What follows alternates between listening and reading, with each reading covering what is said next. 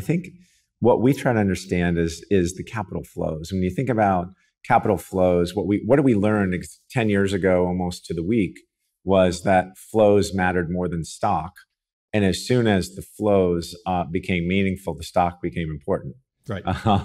And so this idea of what happened to Lehman, what happened to Bear Stearns, what almost happened to Goldman and Morgan Stanley actually applies in the context of the sovereign realm. There are many more variables to the equation, but when you think about how China operates and how it operates globally, you have to bifurcate your thought into two buckets, right? One bucket is how China operates domestically. They have a renminbi-based economy that they essentially control. And I think global investors understand that they can control their internal accounts of RMB basically however they wish. They can print more, they can recap banks, they can make losses go away, they can make people go away.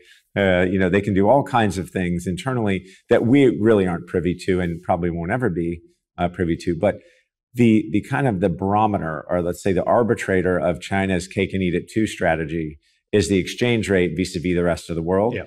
Now, as you know, they're a massive net importer of goods, call it raw materials, whether that is iron ore or crude oil or derivatives thereof.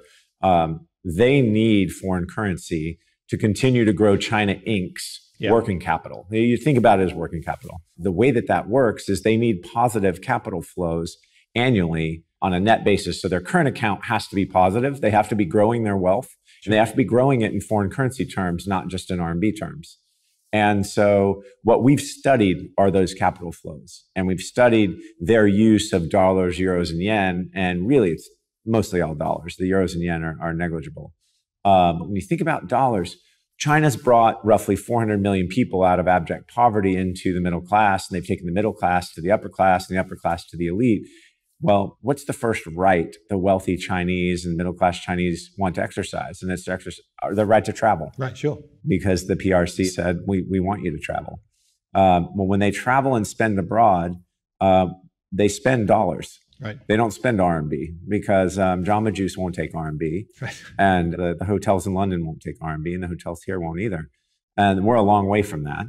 And when you look at the SWIFT global settlement system, if you look at the most recent report that SWIFT has put out, Chinese GDP is around, if you dollarize the RMB at the current exchange rate, is about 15% of global GDP, right? They're the second largest economy in the world behind us.